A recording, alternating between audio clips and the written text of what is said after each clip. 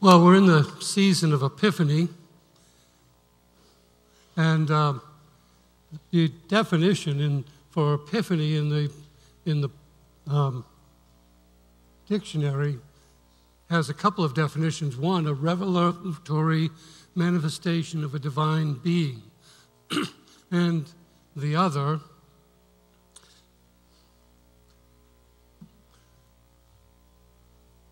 it is a sudden insight or intuitive understanding.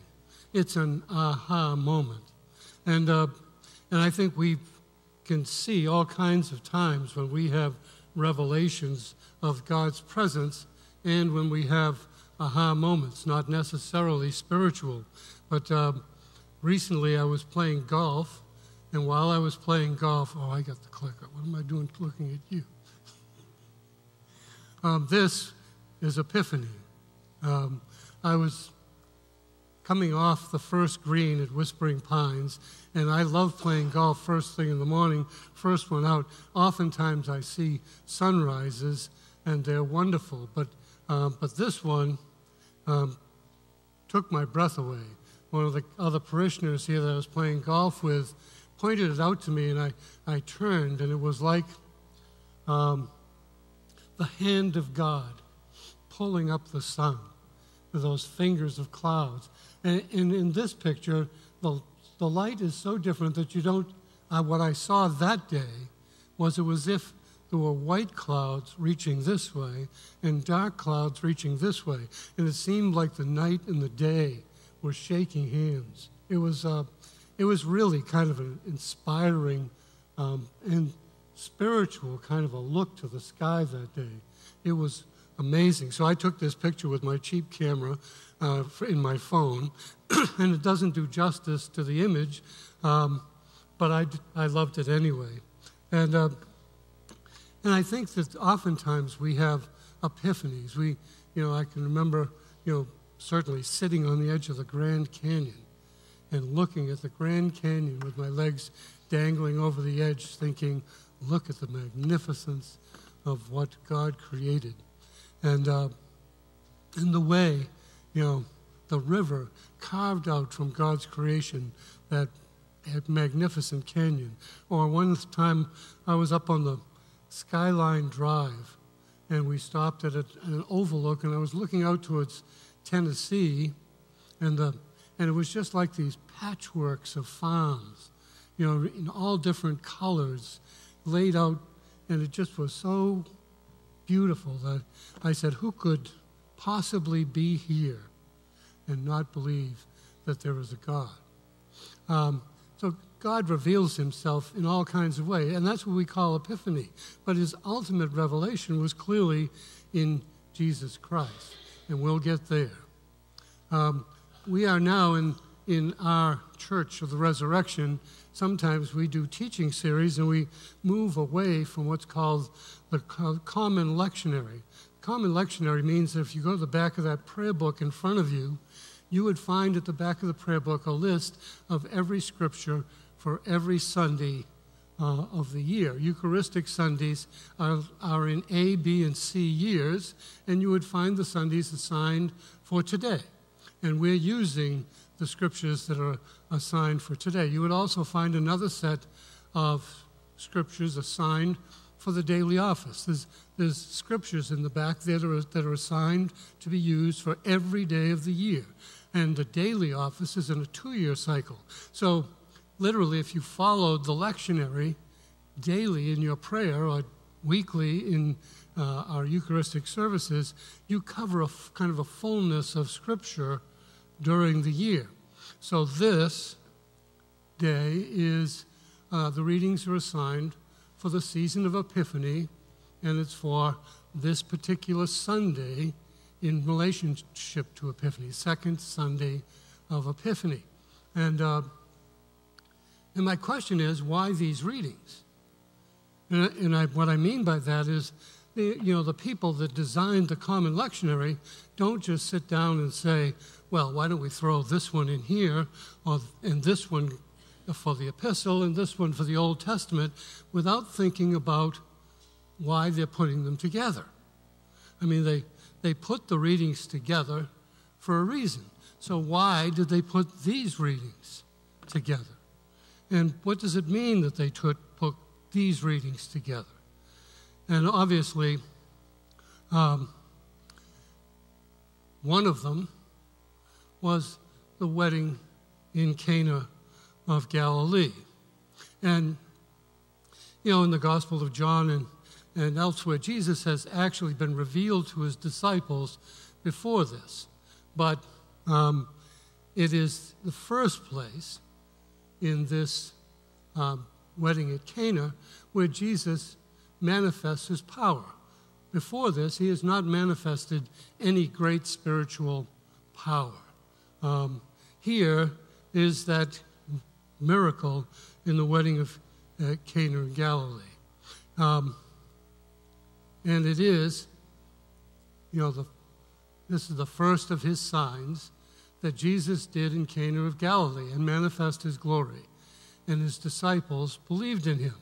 So, I'm not saying that the disciples weren't following him, and in some sense they understood that Jesus was a special person, but here he changes water to wine, and his disciples believed in him.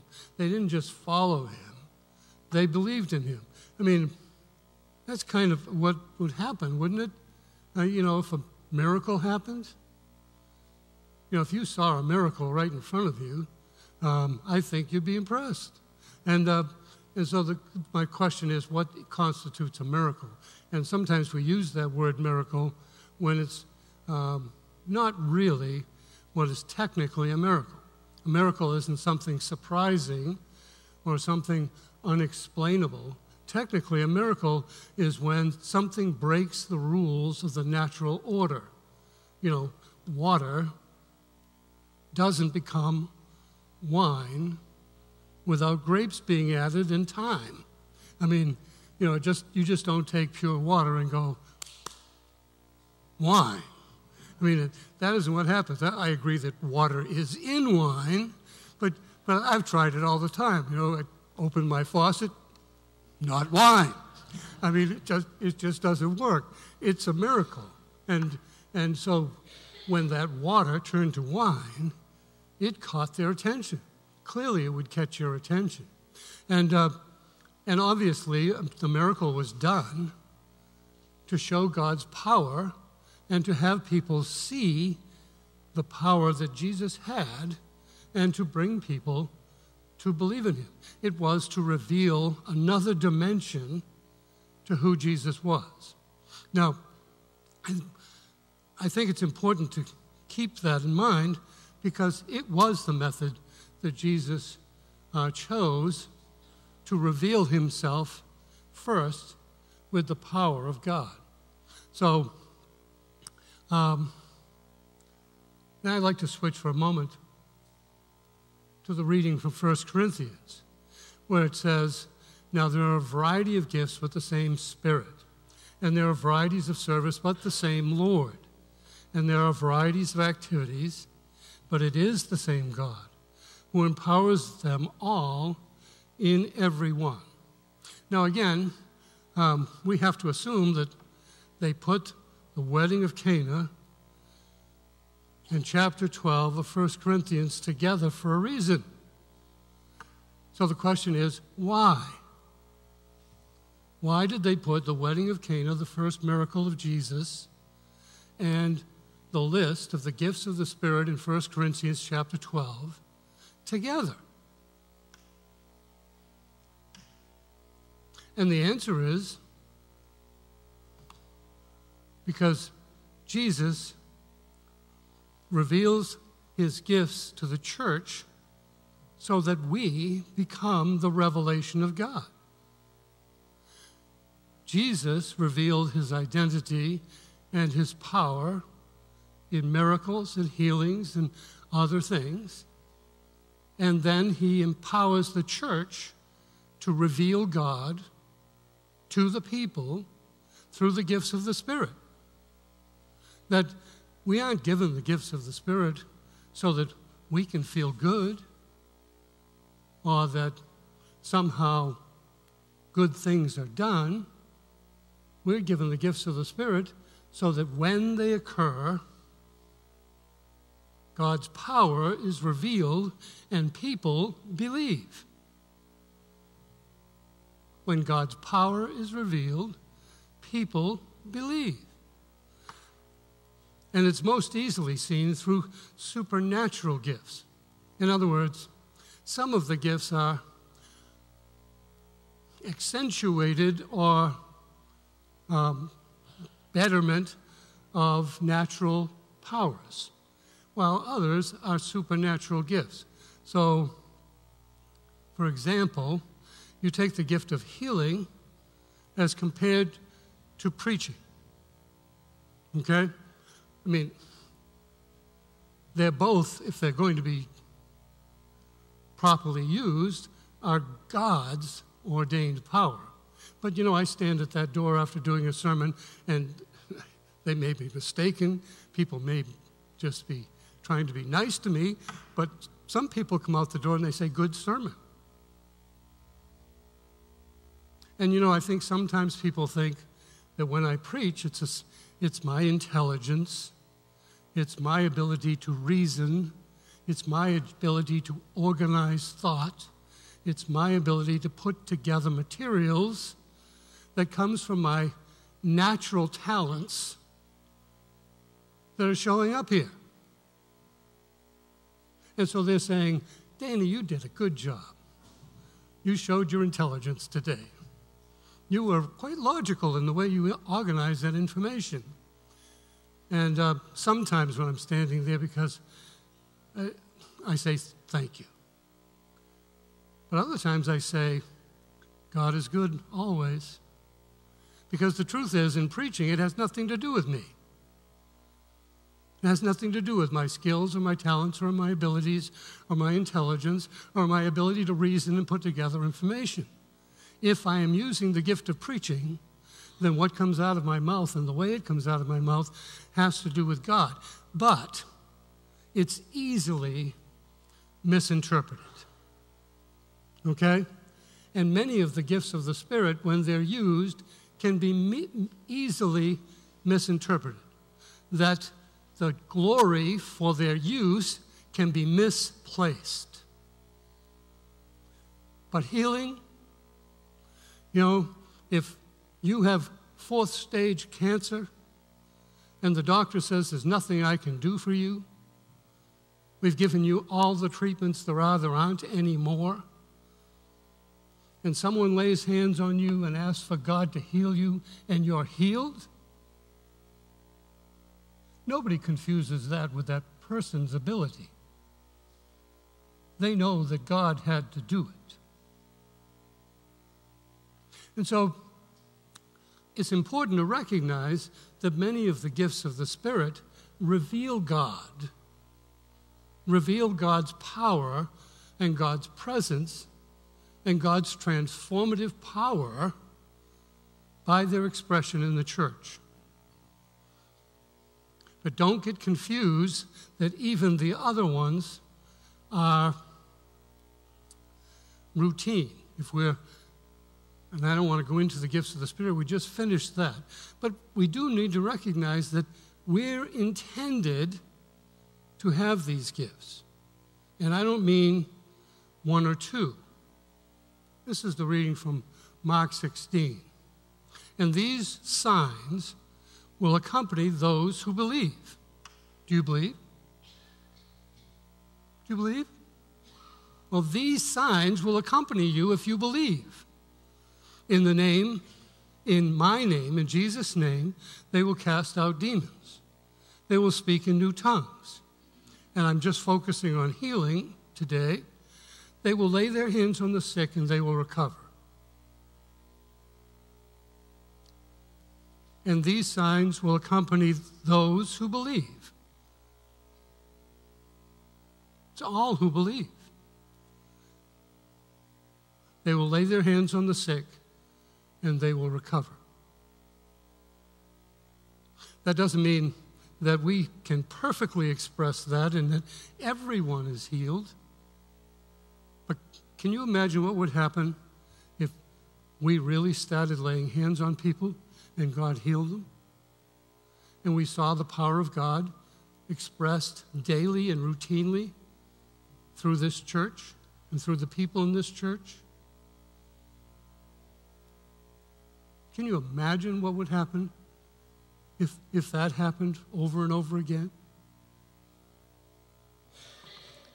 I mean, it's quite clear, isn't it, that people's lives would be better. If someone's healed, their life is very much better. Jesus would be revealed because people would know that people aren't healed by human effort except doctors. And I'm not saying that we don't use doctors, because I do. And the kingdom would grow. If we routinely had people healed through the laying on of hands and calling forth the name of Jesus to heal, and they were healed, we would find this church busting at the seams. It would be obvious that God's power was all over it. Now, that doesn't happen. So, and yet it did happen for 350 years, until the church became the church of the government with the conversion of Constantine. The church was this scattered group of people where they all prayed for healings. And you can read the stories of the healings that occurred throughout the early church. But something happened when the church became the church of the enlightened aristocracy, so to speak. At that point, even though it wasn't the age of the Renaissance or Enlightenment, people began to move away from the practices of using the gifts of the Spirit. And they began to be relegated. Instead of being something that everybody thought they could do, you know, all believers should manifest these gifts. So all people should pray for their sick friends and their sick neighbors and their sick family members. And every Sunday we should have healing offered in church so that people can come for prayer and that Jesus can heal. Instead of that, we began to see, and I'm quoting Francis McNutt here, who was a Roman Catholic priest who married a Roman Catholic nun and left the ordained ministry, but ended up being probably among the most famous of the clergy in the country, in fact in the world, that with a healing ministry. And I'm reading a new one of his books because Joni and I are leaving after the services today to go to Camp St. Christopher for a 3-day conference on healing by the Francis McNutt Institute. So I've been rereading one of his books, and this is what Francis says. He says, it came to be that instead of everyone praying for healing, it was that only saints can be expected to work miracles. And I'm no saint. I'm no saint. That's true, not in the sense of I'm not St. Paul, I'm not St. Peter, but there were many people of whom you've never heard who have prayed for healing, and healing has occurred. So, I'm no saint. And others would say, I don't have the kind of faith that's needed to pray for healing. Well, it isn't your faith that matters. It's Jesus' power that matters. You just need to act in response to the Holy Spirit that He's given you, that He's placed inside of you. And then the other one, and this one doesn't come from Francis McNutt, it comes from me. And because I've heard so many people say it, that God has bigger things to worry about than the healing of my infirmities. That God's kind of in control of the universe. He's really not going to be engaged in my life. And yet, in the early church, again and again, he healed people. And he healed people through the laying on of hands of those who believed.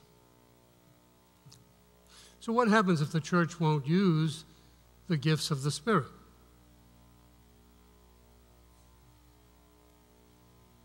Last week we had baptism and we had reaffirmation of baptism. We say that you have the Holy Spirit living in you. God lives in you. Well, what happens if we don't use the gifts of the Spirit that are given because God lives in us? And it means that the only way of revealing God is through our natural talents and abilities. And how great are they? How great are they? You notice in that reading from 1 Corinthians, one of the things that it said there as a gift of the Spirit, it isn't even just healing, miracles. The church has people with the gift of miracles, breaking the rules of natural order. I know of one situation where a person sees who has no optic nerves, where the optic nerves are dead, and they see. That breaks the natural order when you can see and your optic nerves are dead. That's never supposed to happen like that. So what would happen if we don't use the spiritual gifts? Same old stuff. Nothing particularly powerful happening. The church goes on.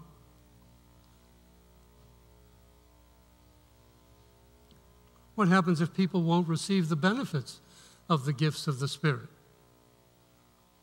Sometimes the Spirit can't do it because we have a healing station and nobody stands up to ask for prayer. The people say, oh, not me. I'm not going to ask for God to heal me. I'd rather keep my disease. I like it. In the Alpha series, Nicky Gumbel says, that a guy was saying that they were using the gift of knowledge. He said there are 8 people here with athlete's foot. And Nicky Gumbel was sitting in the front row next to his wife. And he says, 7 people responded. And his wife, Pippa, knew he had athlete's foot, but he wouldn't get up. She's gone, get up, get up. He said, finally, I had to get up because I was afraid my ribs were going to be broken. And he was the 8th one. But he, someone who even is supposed to believe in the gift of healing, was saying, not me. Not me. I don't want to get up there. What happens if we won't even receive the benefits of the Holy Spirit? What good would New Beginnings be if no one came to receive the gifts? We could set up a grand and elaborate system by which we will meet the needs of the poor, and if the poor said, oh, I'm not going to admit I'm poor. I'm not going to go there and admit that I'm poor.